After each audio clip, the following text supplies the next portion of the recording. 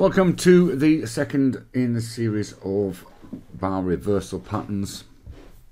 We are looking today at a 2-bar reversal. Mike Messina and Onsiko Markets here as part of our technical training video series.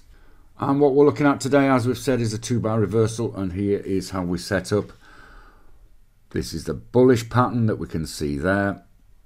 So with this, we've got a 2-bar pattern with a confirmation candle. So in our ABC, we need a long bar closing towards its low. Just bear in mind, we've got to define what we mean by a long bar in terms of our trading plan, e.g. how many ATR, to define long bars and short bars. Bar 2 is almost a mirror image of bar 1. So we've got a long bar with the close at or above the open of bar 1, and near or above also the range of bar 1 also. And then we've got a confirmation bar, which obviously closes above both of these.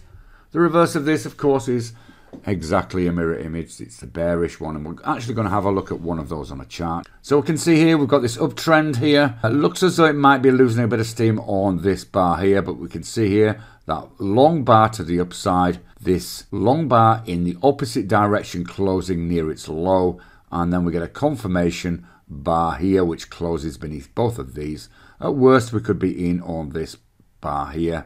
You can see high volume associated with this bar, and then we get the subsequent downtrend. So a 2-bar reversal, very powerful pattern, sometimes termed the pipe, and one to watch out for on your charts. Trade safe, and we'll see you again soon. Bye bye for now.